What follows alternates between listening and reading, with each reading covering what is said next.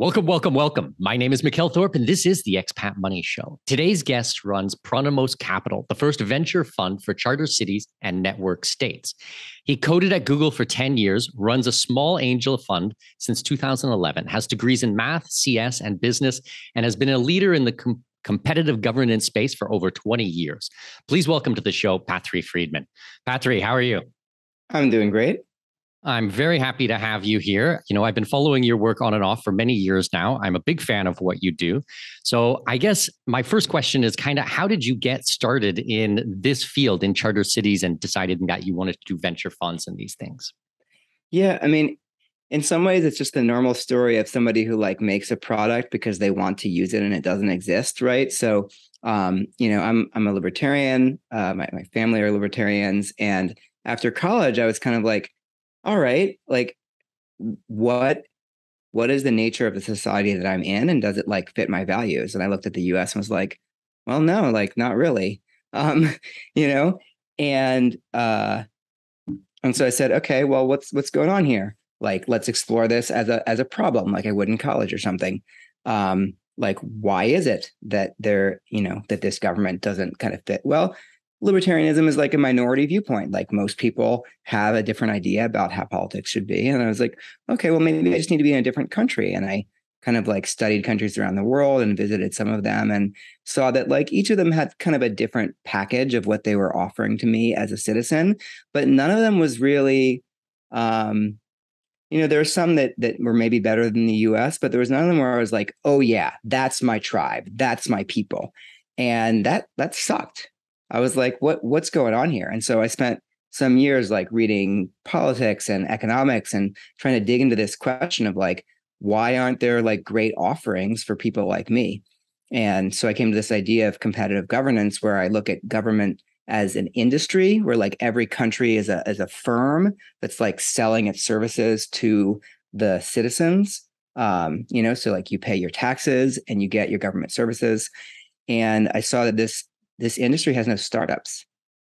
There's no way that a group of people can be like, hey, here's a tribe of people, there's this new cryptocurrency thing, whatever it is, who want to live in this certain way under this certain system of laws. Let's go and create a society based on that so that they can live in it. That just doesn't exist. And so that's been my work for about 20 years, is trying to figure out, well, how can we make it so that people can start new societies, new cities, new countries, so that people like me who are looking for a place to live that aligns with their values can find it. I resonate with that very much. I'm a lifelong libertarian, and I visited over 100 countries now traveling in my life, and have certainly looked for libertarian countries or libertarian governments.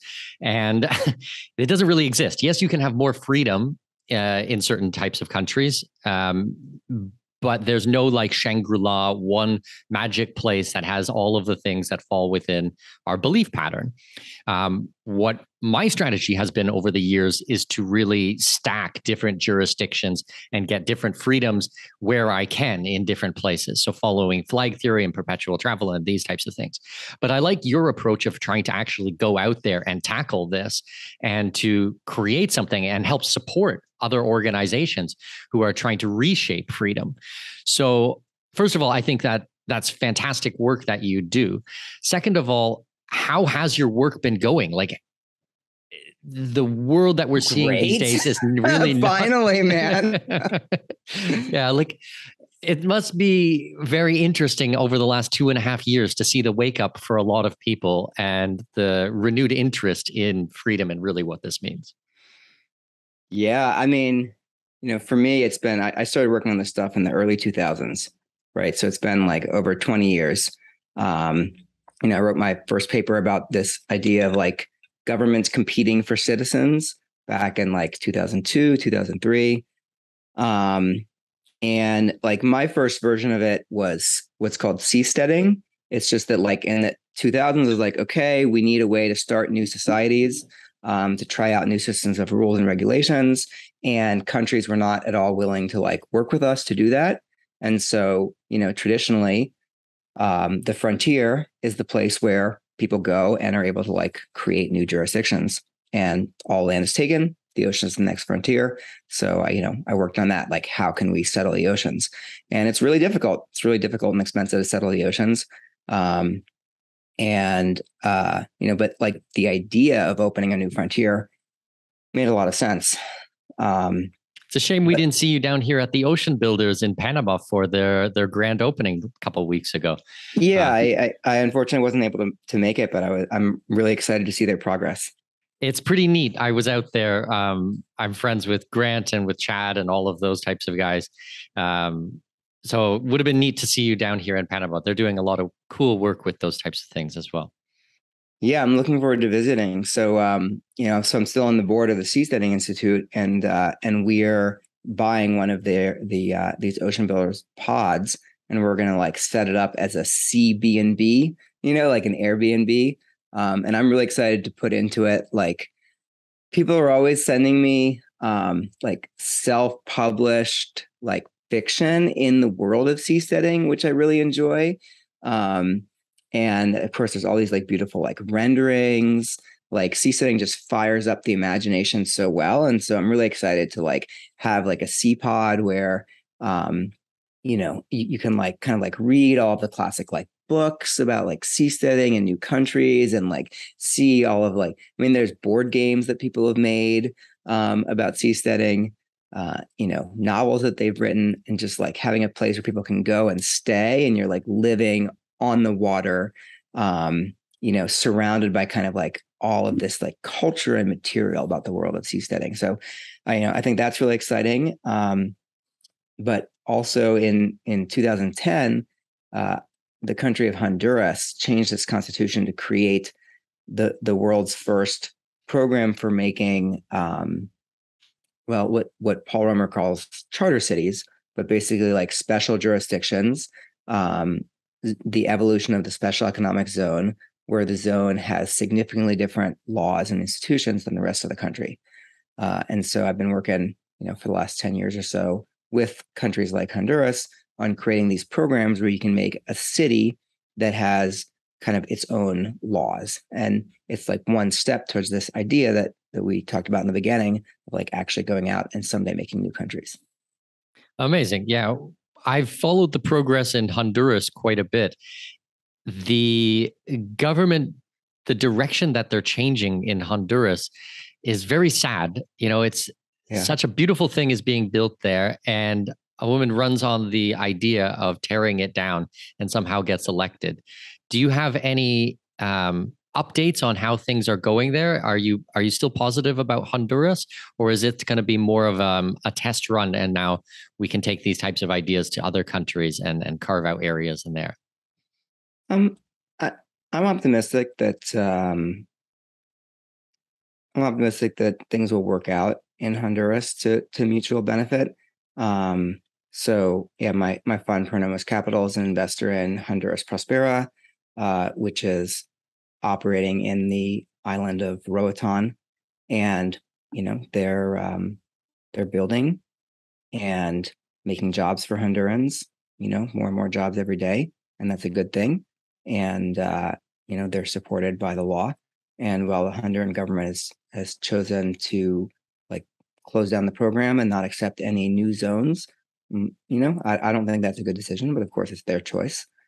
I think that we're going to see over time like a really big positive impact from the work of Honduras Prospera on the local economy. Just growing over time. Well, I can see that because there's a lot of construction, there's a lot of hiring the local population and giving them work and giving back. And from my understanding, there's a real interaction of the locals and of the foreigners and expats who are coming into the community. There's a lot of mutual respect. This is not some colonialist type of thing. This is, trying to work together and build something. So, maybe under the new the administration next time, maybe they'll see all of these types of things and actually be hoping that the expats and the foreigners actually want to stay in Honduras because it'll have such a positive effect. I'd like to think that. Yeah, I mean, I think everyone involved shares an interest in Honduras prospering, right? And having like good jobs, for Hondurans. And I think that's, hopefully something that everyone involved can connect around. Okay. Now, there's several other projects in Honduras. I don't know too many of those ones. Are you involved in them as well, or really the focus is on Prospera itself? Uh, I'm not involved in the other ones. There are two other Zetas that are there and, continuing to operate that were kind of set up before the program was ended. Mm-hmm. And so the Prospera, the laws right now is that no other areas are going to be able to join it. That's what's been stopped right now. Well, I mean, I'm not the best person to talk about this because I invest in these projects around the world, but yeah, like roughly they set up the program starting in 2010.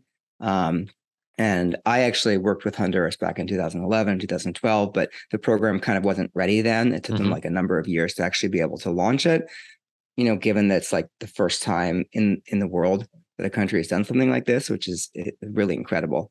And kudos to the team there that put this together. Yeah. So what are the projects that you're really excited about these days? What are the ones that you're working on that really keep you up at night and have you, excited and energized to talk about? Yeah. So my job is to invest in what I call these sovereign communities around the world. And I define a sovereign community as a group of people who get together and they see like some part of the tech stack of their life that's like not working. And, and that could be anything from like money, as in like Bitcoin, to like healthcare, education, transportation, like the laws and municipal governance, like any part of that stack. And they say, you know what? We're going to like take this back. We're going to like, we know that there's economies of scale and operating whatever this is, but we kind of like don't like how it's being done. We're going to take it back ourselves, rebuild it at a small scale and like deploy it locally. And so I think of Bitcoin as a sovereign community because they did this for money. They said like, okay, central banks are using this like money that they're inflating all the time. We don't like that. We want this non-dilutable currency. So we're just going to create it. And we're kind of taking back sovereignty over our currency for ourselves. And like a charter city, a company that's working with the government to create one of these special jurisdictions is saying, okay, let's take like this kind of like regulatory environment, municipal government, like that's what we're going to take back and we're going to like redesign it ourselves locally. And so that's what we're looking for around the world. It's kind of like groups of people who are just like taking over some part of that stack. But, it can be, it could also be something like cul-de-sac, America's first car-free neighborhood in Arizona, where they're just saying like, hey, we're going to like redesign neighborhoods to use 21st century transportation technology. They're like reclaiming that part of the grid from kind of like the system and saying, no, like we're going to do this ourselves differently. So I think it's like a really, really fun time right now. I mean, it kind of like sucks. Like as a customer, it sucks that like so many of the systems that our lives run on are like falling apart or not working very well. But like as a builder, like a tinkerer, like an investor, it's a great time because there's like all this stuff that's not working that has to be redone. And so like, I think now is a time when the economies of scale and things like governance and education and healthcare and money and all these things like are outweighed by the fact that they're all being done in these kind of legacy ways really poorly. And it's a time when like local groups can like, you can actually like, you could make like a 10,000 person village with your own healthcare system and like probably do better than like a lot of countries do right now. So it's like a really, really fun time when individuals can create communities that actually do a better job than these like mega countries that we're part of. Amazing. Yeah, I think that's how you and I got connected in the first place. I think it was my business partner, Michael Strong, who introduced us because he does a lot of the education, building online communities for schools and alternatives to state-run education. And I've partnered with him to do an international version of his domestic school and to kind of take a lot of the ideas and move them offshore.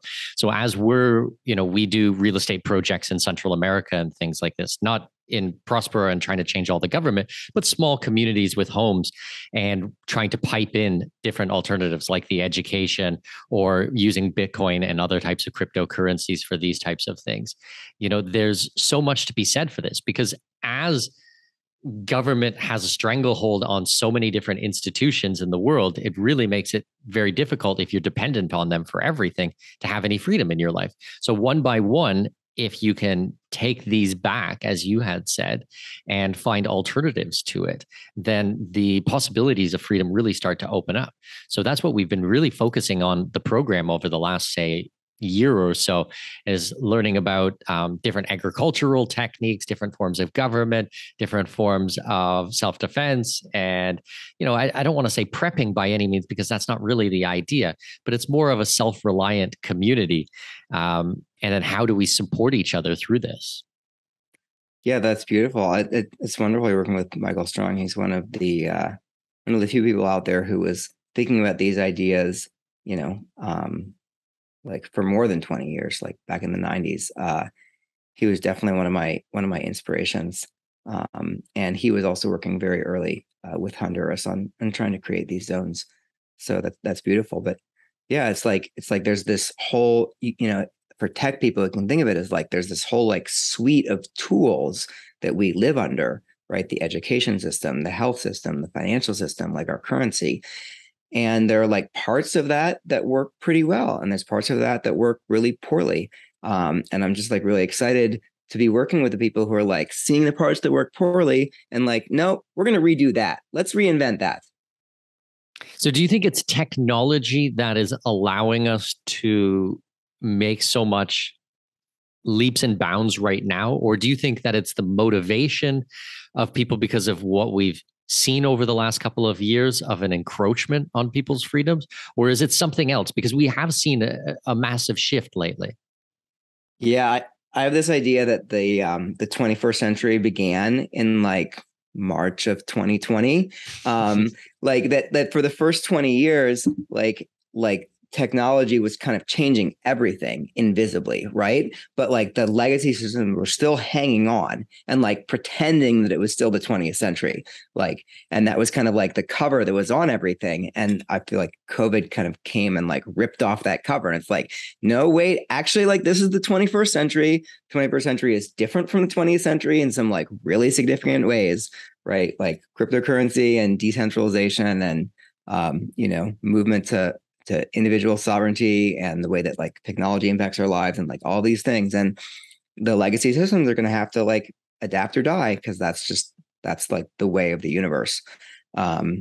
So yeah, it's definitely been in the last few years like a huge increase in the number of people who are open to these kinds of ideas, who are like wanting to live in sovereign communities, wanting to like design and build their own sovereign communities, which has been, really great for this space that people like Michael Strong and I have been working on for 20 years of saying like, hey, we got to find new ways to live together. We have to find new political and economic and social systems. And to do that, we have to actually be able, like, we don't do that by like sitting around and just like talking about it, right? And like going to the bar and having a drink and being like, oh, capitalism, or I love capitalism, like whatever. No, it's like it's much more like I think about government like an entrepreneur or like an engineer. It's like an actual thing that you actually build for actual people and deploy and then like see how it works and like tinker with it. And that's what we need. We need people starting societies that have their own like rules, their own different ways of living, and are like trying out some options, right? And like those are the test beds, and then we'll see which ones work and which ones don't. We'll scale like more people should move into the communities that are working well, that are making like healthy, vibrant, prosperous people. And that's kind of to me what an efficient like governance industry looks like. We've got these huge firms like the United States or Canada that are like, they're really big. They're not going to go away anytime soon. They're very like strong and stable and powerful. They're also doing like a pretty crappy job. They're not innovative at all. A lot of people are like really dissatisfied. And from kind of like that place, we want to be building like what is the next generation? What are the places that are going to be like the United States was in the 19th century when it was like, hey, we implemented this like radical new political system that like Europeans said that like we were crazy. Like the like constitutional representative democracy, like I don't think it's like the best political system in the world, like that can exist. I think we can do like much better, but it was like a huge innovation at the time, right? It was like way better than other political systems. And so it triumphed. Like the US grew really fast. There was all this economic opportunity, created all this like wealth and value. And like, that was amazing. But now it's the 21st century, right? Like, what are the next frontiers? Like, what are the next places that are going to explode like that? And I think it's these like charter cities and network states is something else we can talk about. A network state is a group of people who are organized around a set of shared values online, and then eventually they materialize into physical locations together. Things like that, I think, are the new frontier. Yeah, because I think that a lot of these legacy programs, as you had said at the beginning there, it's adapt or die. Sometimes I go back and forth on what is going to happen, because some of them, it just looks like there's just no way for them to adapt. They're just dragging their heels so much on these types of things. And I have no hope for them. But at the same time, they're fighting so hard to hold on and to control people that I just don't know what's going to happen for society, because it just looks like a controlled demolition on all fronts. And it's like, they're going down with the ship and they're going to bring us with them. And, it's going to come to a head, or it already has come to a head. I don't know.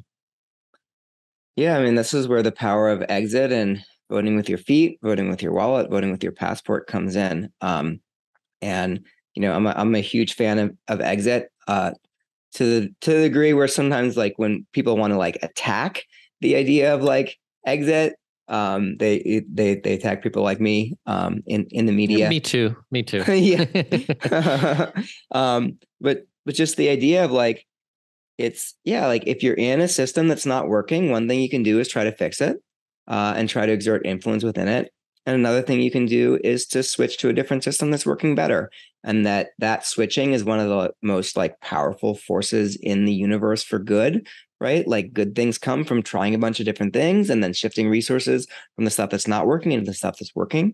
Like it's great. And like like you and me, like we are among those resources, right? That can choose to shift. And so it's like really clear that the West is in decline, right? You can look at like Ray Dalio has like actually quantified this and interviewed all historians and made the charts and such. And you can get like a lot of mileage out of a declining empire, right? It's not going to like collapse tomorrow, but it's like it's clearly on the downslope. And that's why I love like working with these kind of like vibrant communities around the world, working in places like Nigeria, Malawi, Bhutan, Palau, like small jurisdictions that are kind of like eager to like try new laws and bring in new people and try new things. From within the shadow of like a failing empire, where I sit here in my home in the mountains of the California Bay Area, which I think still has like one of the highest concentrations of wealth in the world, and I think the highest concentration of interesting people in the world, but is also like the state government doesn't work very well, the national government doesn't work very well. It's kind of like it's like a failing empire. Like this is the base from which I go out to other parts of the world, like more like exciting, innovative parts of the world that are actually like building the future. Well, going to your comparison of the 20th century to the 21st century, from our side, I think that the 20th century was really about trying to fix the programs in the States and Canada, talking to your local representation or to your congressman or these types of things. I think that's a really 20th century idea. And I think 21st is more what you're working on now, which is, that's just not going to work. Exit, build something new, start from fresh.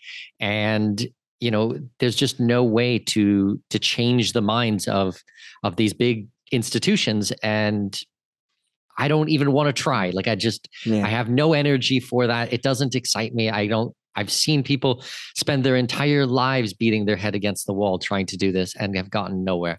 So I think that the important work that you're doing right now, and others in this field and people we've mentioned on today's program, I think that so many people are coming together and are coming to the same conclusion that we need to exit, that we need to start from scratch and build something together. Awesome. Yeah, I'm with you, brother. Like, I respect those who are like trying to find the levers to affect the existing institutions.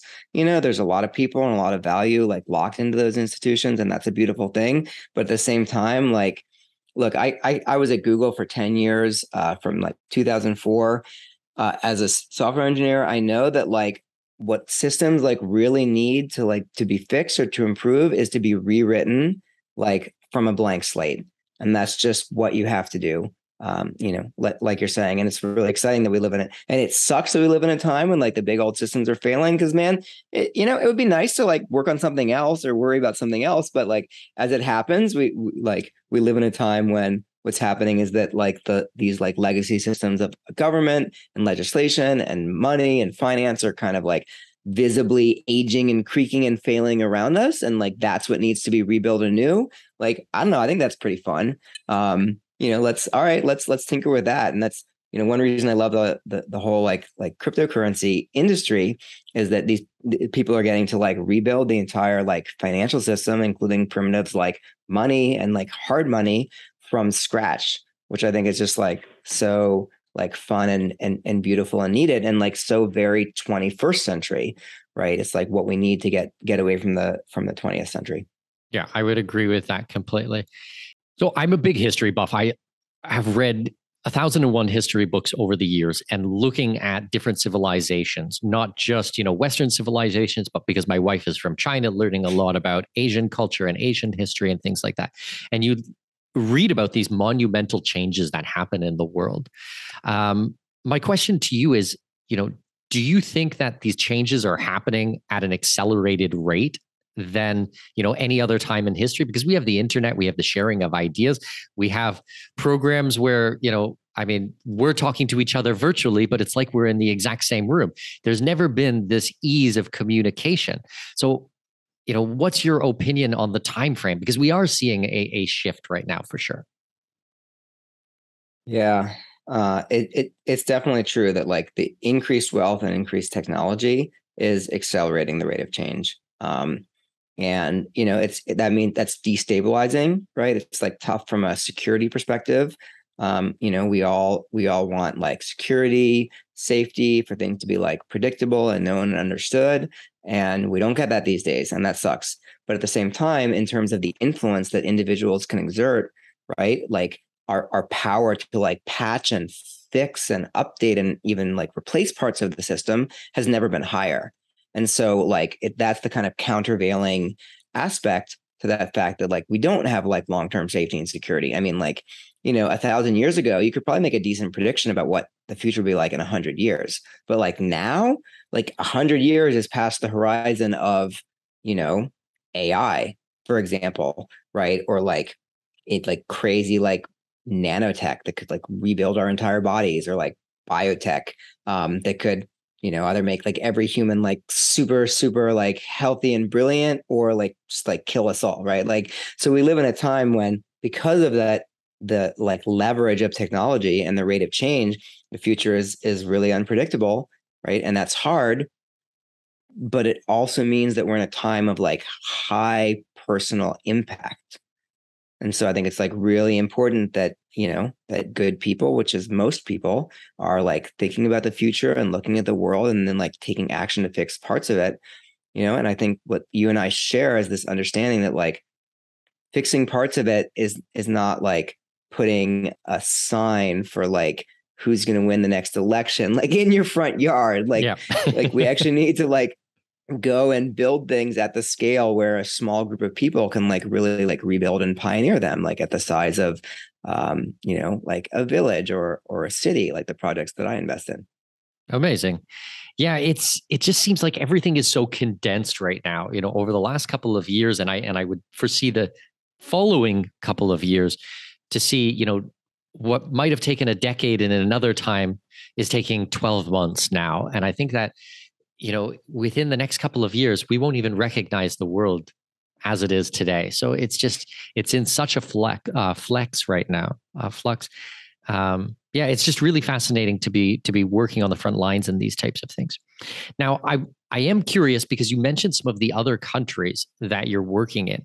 I know because you have a fund, there's probably some proprietary things or some things that you're not able to share. But I would love to hear about some of the other projects that you're working on in foreign countries or places that we should, start to research or start to keep an eye on, trends that you're seeing.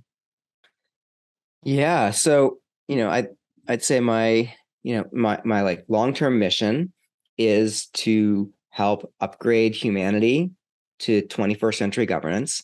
And doing it right now through like creating these like actual existing in real life communities like Honduras Prospera, where are getting to like rebuild part of the stack that they live in. Some of our other companies that I'm really excited about, there's talent cities in Nigeria. So they're building their first project, which is called Itana. And Nigeria has this like huge population, this huge like tech population, and as well as like a lot of like cultural impact in Africa through music. And so it's this like really, really important hub for Africa. But the infrastructure, the government, struggles, and the infrastructure is often not very good. And like a lot of Nigerian tech workers leave the country, whether it's to the US or Canada or other places for jobs. And so like creating a campus that has solid infrastructure where like these Nigerian tech workers can like be at home, like in their home country. And this is part of like the human interest side of these charter cities, right? Is like there's all these people who like have to like leave their countries for economic opportunity to get access to reliable infrastructure or financing. And like that's really sad. I mean, like traveling is great if like you want to travel, right? That's amazing. I love to travel. But like needing to like leave your home country and your social networks and your family for economic opportunity, like that kind of sucks. And part of the idea of these communities is that we can bring like really solid like infrastructure and regulatory environments to places that don't have them, so that people can like work in these charter cities rather than having to leave the country. And so that's what Talent Cities is aiming to do in Nigeria, is create a campus to like repatriate Nigerian tech workers by making a place that's as nice to live, both from an infrastructure, like how well does stuff work perspective, as well as the legal environment, how easy is it to do business, to incorporate, et cetera. So that's one that I'm really excited about. And they actually have an e-residency. I decided just recently, I was like, man, all the projects I work with that are like doing things like these e-res, I need to apply myself. Like I want to be in. So I've got my like Estonia e-residency passport application in, because I was just meeting with them this summer. This Talent Cities one. Prospera, you got your Prospera e-residency? Yeah, I'm applying for the Prospera e-residency. And then in Palau, we're doing some really interesting work there. So Palau is this small archipelago in the Pacific. It's has very strong ties to the U.S. And they're creating a digital residency. It's essentially you can view it partly as like a way to like demonstrate information to a sovereign that they can then attest to third parties. So, for example, you could like do your digital residency in Palau, go through like KYC AML, and now like anytime you need to open like a wallet, like Palau can attest that you've already been KYC AML by them, and like other people don't need to.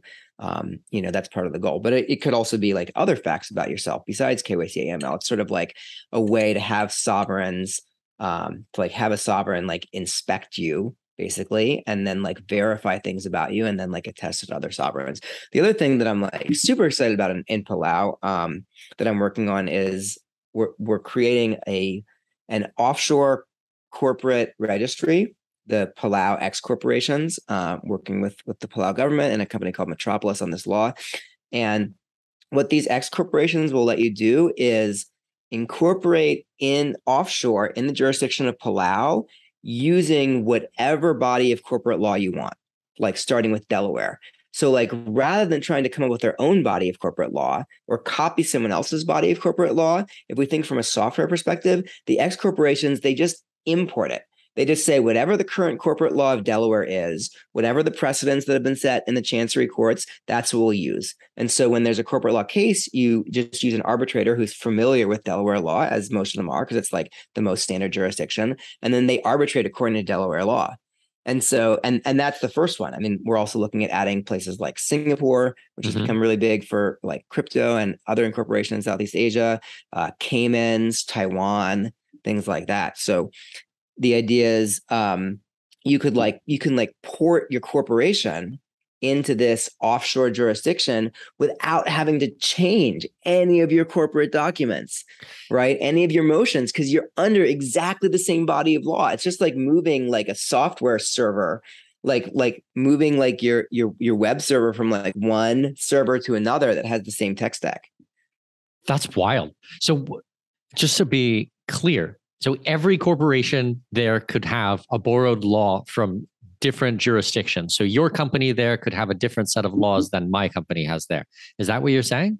Well, in the same way that if you incorporate in the Caymans and I incorporate in Singapore, we have different bodies of corporate law. Yeah, for so sure. Doing that same thing, but within one corporate registry. Amazing. It's now each of the bodies of law has to be like individually reviewed and approved by the government of Palau. But so you could have like a menu of kind of, if one company's already done it for Delaware, then we already know that. And if another company's already done it for Cyprus and we like that, then those could be two of them. But if it was, I don't know, Panamanian, civil law, which is, I mean, where I am right now, and you decided that that was the law you wanted there, then maybe you could bring it over and you might be the first one. So you would work through it and they would get approved.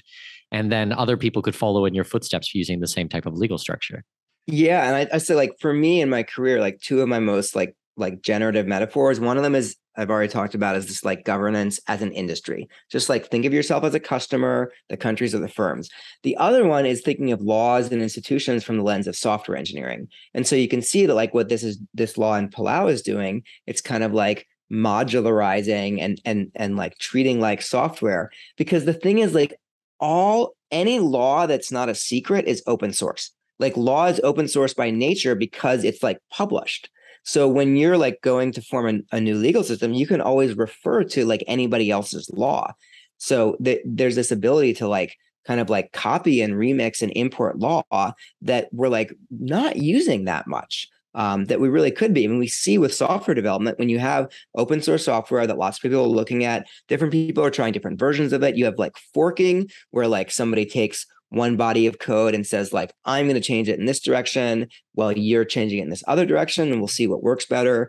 And then sometimes it's like, oh, like you tried this thing that we thought was crazy, but it actually worked out really well. We're going to bring that back to like the main branch. We're going to incorporate that into like the default version. Like we can do all of that with laws. So this is one of the things that I'm excited is like finally starting to catch on after, like for me, like this is something that Balaji Srinivasan and I have been talking about for like over a decade now. It's like laws are like code, and that we can use these insights in order to make more like flexible modular legal systems. So can you stack these as well? Like cherry pick some of the best laws from this place, the best laws from this place? Because like some people, like I work in trusts and foundations and all the time. So sometimes we like some of those things from the trust laws from a common law country, but we want something else from a civil law. So are you able to stack these types of things? Or if you take one, you have to take all the good, bad, and ugly that come with it? No, I mean, it's again, like laws like software, right? So like you can pick and choose, but then there is work that has like, because law hasn't been thought of as software, it hasn't been written to like a consistent API or module structure, right? So it needs to be like restructured, and there's work that has to be done. If you take law from different jurisdictions, right, the definitions don't always match up. There is like a bunch of work that has to be done to reconcile, but it is possible. And it's, I'll just say, make the bold prediction. Like I think over time, over the next 10 or 20 years, you're going to see like bodies of law changing to be like more modular and have clearer APIs and like more able to be remixed, because the bodies of law that do that are going to work better, they're going to innovate faster, and then they're going to get copied more because, again, because like law is open source. And so we're going to see like a lot more progress. And yeah, and just like this whole world, we're in the same way, like, oh, I'm going to build like a tech app. Okay. Like, I'm like, what is my stack? What's my database and what's my web server and all that? Like, and, I'm going to kind of put it together. You might be like, all right, I'm going to start a city. Like, what's my trust law? What's my like corporate law? Like, what's my zoning codes? Let me like put it together and then customize the parts of it that like I'm excited to customize. We're like, no, my community wants to do this. We want our laws in this area. Maybe it's about like banning high fructose corn syrup. It's something I'd kind of like to see being done. And like along like trans fats and stuff, like we're gonna do, the laws about like what food products are allowed here, like differently. And then like you customize that, and just having this whole world of like, different communities, different countries like are each like testing different variations of like the modules, different combinations of the modules, and just like getting this whole industry kind of operating and innovating at more like the speed of tech, because like law is by its nature, like it's a set of instructions. It is just like computer code, and it's like, it's virtual, right? Like in the same way that you can like take a piece of code and be like, hey, run it on these 1,000 computers, or you can like take a server and be like, okay, we're going to change from this to this. Like, you can like just by an act of like a government can say, okay, we're going to change the laws in this area to be this. So it's like the well, in math we'd call it like an isomorphism, but like basically like the similarity between like law and code. It's like not just a superficial metaphor, like it's actually pretty deep. And I think that humanity can get like, as a species, we can get a lot of mileage out of like embracing that metaphor and, kind of getting in and like building. So one of the things that Palau could do, or kind of sounds like it is doing, reminds me of in cryptocurrency with the interoperability, where you have two different types of blockchains and then how to make them communicate with one another. So with different type of legal systems, being able to fit them together and have it come in seamlessly. I mean, this is like stuff I've never thought about before. I actually know more of your work from, the free private cities and charter cities and these types of things, but I've never heard you talk about these things before from the legal side. So this is really amazing. Awesome. Yeah, glad you're enjoying it. It's really like the other half of it.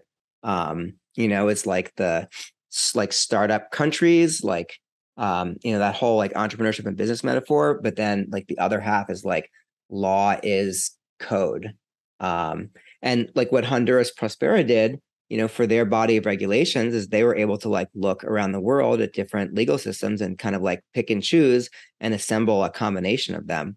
Another project I'm involved with, ULEX, the Universal Legal System with Tom Bell, is trying to create sort of like you can almost think of it like a Linux kernel for law. So just like simplified version of like the best practices for law, kind of like very, very minimal. So like not trying to have like the regulations of car emissions or something very, very specific like that, but like what's like the most basic definitions of people and contracts and interactions and things like that. And it's open source. It's like literally on GitHub. So I'm really excited about that stuff. Well, you say that it's open source, but I can also see it being an industry where people would compete to create laws or to simplify things and have things, plug and play, where that could be a business in itself. And, we're seeing so many nation states who are now state-run capital, if they could actually make their legal systems the most attractive and then export that to foreign countries and be compensated for that type of legal work. I mean, I think that would be a great thing. Like usually I want to see everything that's open source. I want to see everything that's completely transparent. But at the same time, I could see a reason that you want to have intellectual property rights on these types of things. And then you're rewarded for making laws, fair and just and popular, and laws that are going to attract the right type of people, wealthy people, entrepreneurial people, people with a good head on their shoulders, whatever the criteria it is that you are looking for to fill the populace of your country. If you can, style those types of laws the best popular, then, being rewarded for that work, I think is important. Yeah, I mean, and we have models from open source software to like to learn from for like how to reward people for contributing. It's just, I think what I'm saying is that it's like the I agree that it would be awesome for like a law entrepreneur to be able to like kind of like have intellectual property in laws, but just because the nature of law is that like we humans like hate living under like secret hidden laws. And so Hmm. they're all basically like published. It means they're like kind of all automatically open source. And that means that people in other jurisdictions like can always just copy them. And that it kind of is what it is. But fortunately, we've got like decades of like the open source movement to show like how you can still compensate people. Like for, I mean, there's still like how effectively does the government like implement them and operate them? Like how well does it combine and harmonize the different modules? Like how quickly does it like update for new circumstances? I think that you can still get really significant reward while just accepting the fact that like, oh, like there's a difference between so my dad's an economist of like law and economics, and so there's a difference between like things that are like fully revealed by use and not revealed by use. So like a movie, when you watch a movie, you're like getting to see like everything, the entire output product. And so there's kind of like no way to stop someone from pirating that because they can always like record the entire output product. But when you play an MMORPG, right, like a multiplayer role-playing game, like you're just going to like this region or that region and interacting with the server in this way is like you're not getting the entire thing in your experience. And so the company can like or when you're using Google, right? You go and do a Google search, like you're getting the results, but you're not getting the code that generated those results. And so for those things, they can actually like be kept secret. And I think that like laws are, of that like first type where they're like fully revealed. And so we just kind of like need to accept that and use those mechanisms. But like all of the rest of like the process of setting up a jurisdiction and establishing courts and making sure that they're like fair and efficient, like all of that like can be the secret sauce for a company. Well, to use a very super simple example, I think about websites in terms of conditions and disclaimer policies and privacy policies and cookie policies and all of these types of things. I own probably about 20 websites right now, and every one of them has to have slightly different ones. So I'm very happy to pay a third party company, and it's kind of like a McDonald's menu. I want this, this, and this, and they put it all together, and you just fill in your information, and at the end comes out all the legal work for all of these types of policies that I have to have.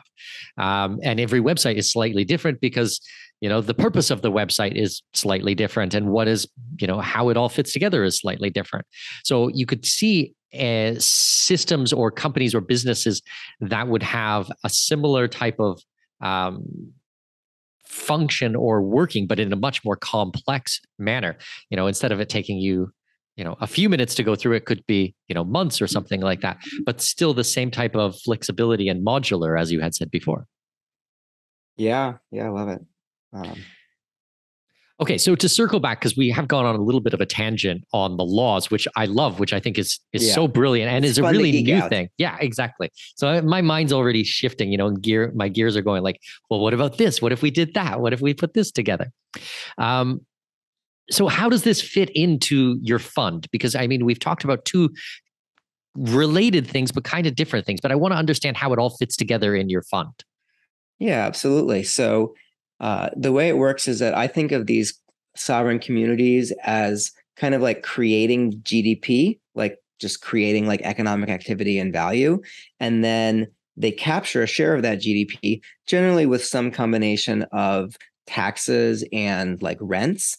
And I, as a libertarian, I used to be like really against taxes, but when I shift to this viewpoint of like you're a consumer of a product and like there's some price that you pay in order to get governance services, it kind of like makes sense to me. And also the idea that like if you want to incent the city owner to be like maximizing the value that people create, giving them like an equity share in that value makes sense, like from the Silicon Valley startup world. And like, what is taxes? Like, it's like if the city gets 7.5%, and that's not a random number, 7.5% is like the lowest that you can do and not become as like a tax haven.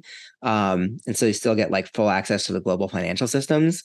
Um, you know, so you can charge 7.5%. And it's like, if the city owner is able to like bring in more people who are creating value, or adjust the laws to create more value, or just the infrastructure so that people are like making more value, they then have like an equity share of that. And if they're able to create a ton of value, then they make like a ton of money.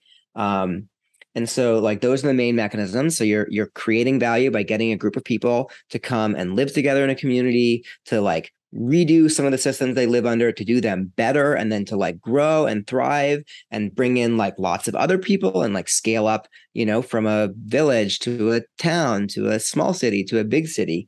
And then our fund invests, generally pretty early, like pre-seed or seed. Series A is about the latest right now. When these communities are kind of like negotiating with governments, like finding the people who are going to live there and bringing them together, like before they have the big like land and infrastructure costs, we invest. And then we have a share in the operating company that's then like operating this real estate. And like taxes and rents is, they're two of the biggest expenses for a lot of people. So like that's like plenty a slice of GDP to capture. And I just love the incentive alignment, that like the more value you create in the zone, like the more revenue the company has. And so as a fund, we invest in these operating entities that are creating these communities. And we're just seeing like such growth around the world, and like more and more of these being started. And some of the ones that we've funded, like growing, like Honduras Prospera is building like the largest towers on the island of Roatan right now, the Duna residences, where each of the 4 towers would individually be like the highest structure on the entire island. And so there's a lot of really exciting growth. And so we're like working on new investment vehicles to be able to invest later stage in this real estate. And kind of like, like when we're the first investors in a project, we get to know them really well. We get to see like which ones are doing well, and be able to choose follow-on investments wisely. And so we're expanding our AUM right now. And yeah, just excited to like help invest in more of these projects and help them grow. At our website, pronomos.vc, you can find our angel list, our Twitter, and there's a contact form for people who are interested in learning more about the investment opportunities or in starting these communities themselves. We're always looking for interested investors and founders. It's just kind of the nature of the world that those are often the shortage. We're in this incredible position where, just like 5 years ago, there was only Honduras, and the Seasoning Institute was trying to work with French Polynesia. But now we actually have like a bunch of countries around the world, like literally like we need to hire someone. Like once we raise a bit more AUM, like we need to hire someone to be like full-time government relations partnership, because we have more governments interested in working with us than we have like time to work with, or than we have like great founders to put on them. And so like it's such an exciting like opportunity that like that's not the barrier anymore. Like the world being open to this, we just need to get capital, we need to get great people and slot them into projects. We're shifting into a little bit, you asked me earlier what I'm excited about. We're shifting to a little bit more of like a studio mode. We've always been pretty hands-on because this is a totally brand new industry. Like nobody's ever done this before. Like we're all inventing it together. And we're seeing like a few opportunities around the world, especially in West Africa right now, that are so good that we're gonna, as a fund, gonna kind of get hands-on. We're working with a couple governments directly to set up projects and set up founding teams ourselves. So incubating, you can think about a little bit like Y Combinator, just because there's just some like really exciting opportunities, and we want to make sure they get built and get built well. So yeah, that's kind of how it works. Well, amazing, because I've seen that this is the trend. I mean, I've been following these types of things for several years now. But really, over the last year or two, I really see this as one of the biggest trends in the 21st century. This idea of governance and how people organize themselves is just such a massive topic. And I'm so surprised that it's not being talked about literally everywhere. Like it's still on the fringe, but I just see it as one of the biggest trends going forwards. Absolutely. Yeah. And it's so fun seeing it become real. So this, I've been working on an investment deck for our next raise. And like, this is the first time I've been working on this stuff for 20 years. And I'm actually able to put real life pictures of real life projects in the real world that have been built and are growing fast into like my materials, right? It took like 21 years to get to being able to do that, but I'm there now, and it's like so fun to be able to like go out. I'm going to be able to go out and raise like, hey, this is actual stuff that's built and working and scaling, and we want to invest in growing it. That's amazing. Patri, I love today's conversation. Super fascinating. You gave the website once before, but once again, if people want to get a hold of you, if they want to learn more about your work, where can we send them? It's pronomos.vc, pronomos.vc. I'd say Twitter, AngelList for investors. There's also like Facebook and LinkedIn. The word nomos was the ancient Greek word for custom, but then it became the word for law because they understood that like laws kind of were bottom up. They were like enshrined, like a custom was practiced for a long period of time. Okay, let's make that a law. And it survives today in the word like numismatics, which is like collecting old money, because their word for money, nomisma, was based on the word for custom, because they said money is only accepted by custom. It only like is worth something if people choose to accept it. So they're pretty wise 2,000 years ago. So pro of course means good, towards. So pronomos meaning like towards good law. Amazing. Brilliant. Thank you so much. And I will talk to you soon. Wonderful.